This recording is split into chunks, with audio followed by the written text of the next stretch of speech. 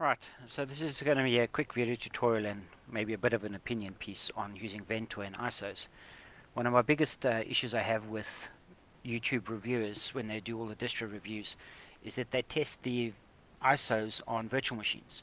And the problem I have with that is it will always work perfectly fine on a virtual machine, and then you go ahead and download the distro and you try and install and you have endless grief. Whether it's with butterfs reliability or video card drivers, there's a whole host of things. So I'm not a big fan of testing on VirtualBox. I prefer testing on bare metal, and that way I know things work perfectly fine. Alright, so let's go ahead. We're going to install our Ventoy. First thing we do is I want to make sure that it's not installed. So I use pack UI and we have a look at Ventoy. As you can see, nothing's installed. We go back here, let's go ahead and install Ventoy. It's a Ventoy binary. Select, done. Okay, I'm not too worried about that there. And we're all done. Go ahead, let's open up Ventoy. Now, the first thing that you'll notice about Ventoy is it does not support hard drives out the box. It first shows the USB devices. And what's nice about Ventoy is often you'll install other programs and there'll be a new update out for it.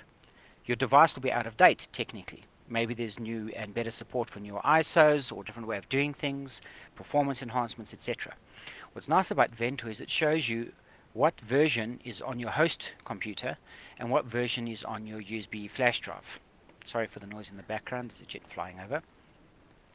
But anyway, so this is very, very simple, and if you have a difference in the version numbers here, you click update, it will update your flash device without you having to reinstall any ISOs or download or copy or do anything. It works beautifully. So by default, we are going to select this hard disk over here. As you can see, it's free, and we're going to use that one. So the way we go about doing that, we say show all devices, click refresh over here. You don't have to refresh, but if you haven't formatted your drive and it doesn't take effect, then you want to click refresh.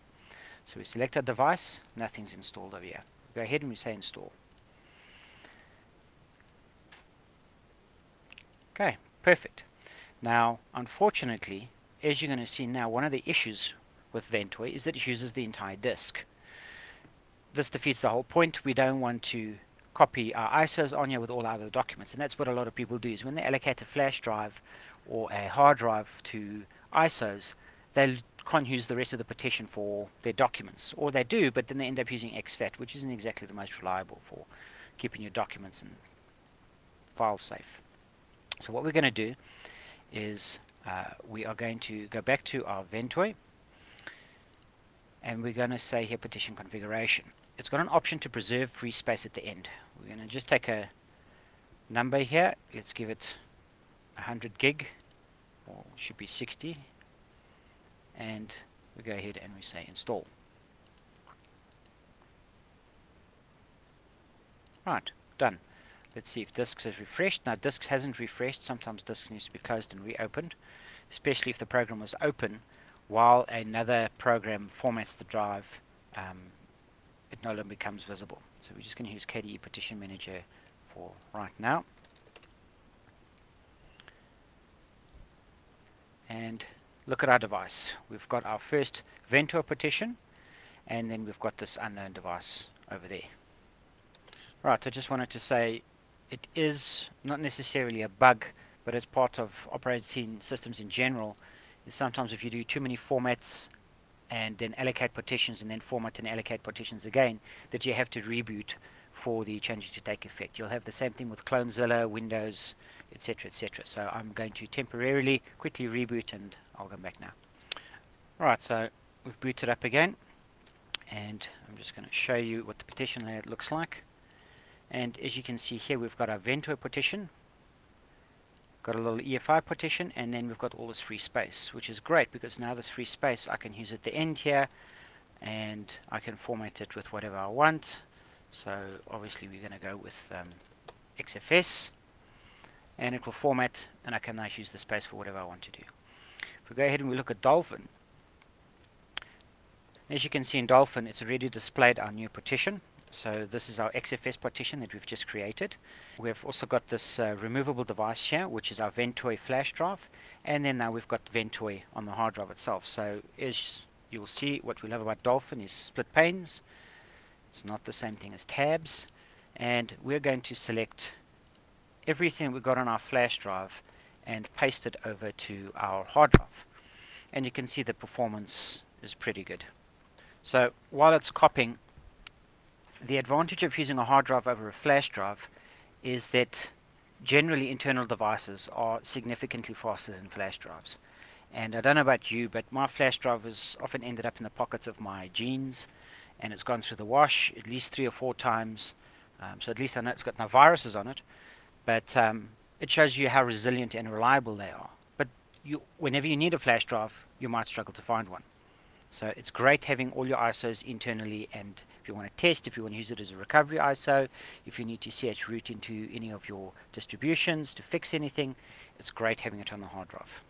The other program which is similar to Ventoy, which allows you to put multiple ISOs on a drive, is Easy to Boot. I used Easy to Boot for many years and it works beautifully, but it's a little bit too complicated for what I need at this point.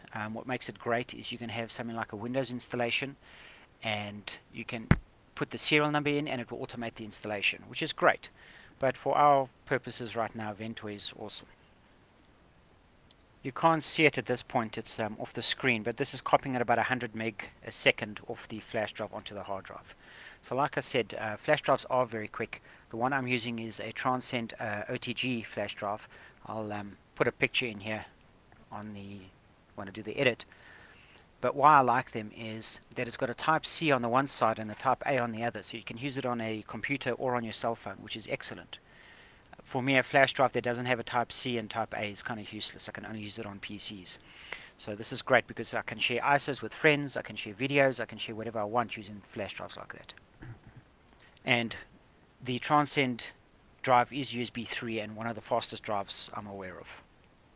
Right, so we've finished. That is just over 20 gig of ISOs that it's copied over. One video, but that's my tools that I use for my machine. So let's go on to the next step.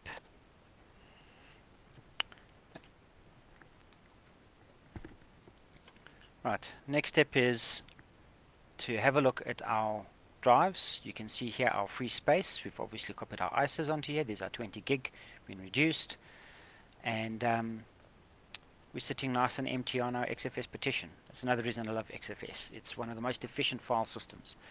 If you want to copy a couple of 100 gigs onto a drive, you use ext4 or even Btrfs. Granted, Btrfs does have compression, but XFS always has the most free space out of all the file systems I've tested, if no compression is enabled, obviously.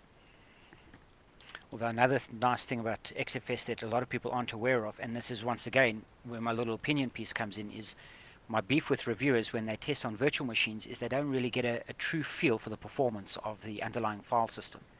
They can format the virtual machine as XFS, as Btrfs, it doesn't really matter. At the end of the day, it's running on their host hard drive, which might be ext4 or Btrfs.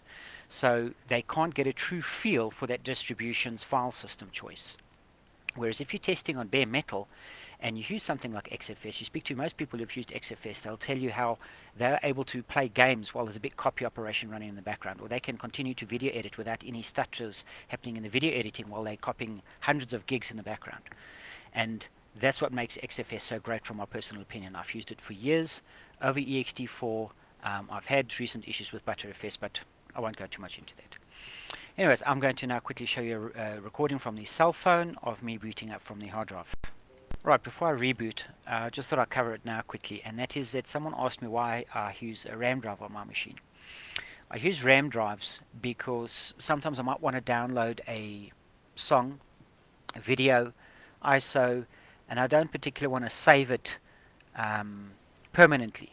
I just want to keep it in a temporary state. So RAM drives are excellent for not wearing out my SSDs, not wearing out my hard drives. And I know when you're going to talk about wear on drives, fine, granted it's minimal, but my point is this, is that there's no fragmentation on my file systems now. It's stuff that I don't intend to keep, at least not yet. So that's where a RAM drive is absolutely awesome, and it helps when you've got a lot of RAM. I've got 32 gig RAM on this machine. You can see it's got a RAM drive, 15 gig free, and these video recordings before editing are being saved here. So if you want to see how we actually do that, let's just go ahead, and you can see that there is the FS tab equivalent for my RAM drive. It just uses temporary file system. I mount it and I create this folder called RAM. It mounts it in there, and it waits for the network to come online before it mounts this. At least that's the way it used to work. I'm not sure if it's changed. But the point being, RAM drives are awesome. If I want to save anything from Telegram, someone sends me a spreadsheet or a document, I just quickly save it here. I don't have to save it from Telegram, save it in my RAM drive, and I'm good to go. And the other nice thing is that whole temporary state means, I know I mentioned it doesn't wear out your devices, which is great, but when I reboot, it's gone. I don't have to do that admin of deleting all these temporary files. If I save it in my RAM drive, it's gone every time I reboot my machine. No maintenance required. Every computer is different. In my case, it's F11. On most computers, it's F10, 11, or 12. And you can enable it in the BIOS that says the Show Boot menu. So we're going to go ahead and we select the 𝗚𝗲𝘁 on the hard drive. You can see there's the flash drive. We'll go ahead and select this, and it pulls up all of our ISOs, which we can now boot.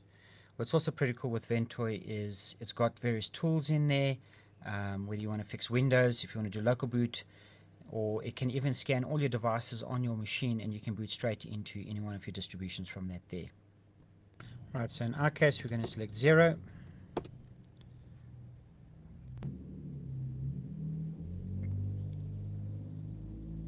Okay, it's actually on my second screen.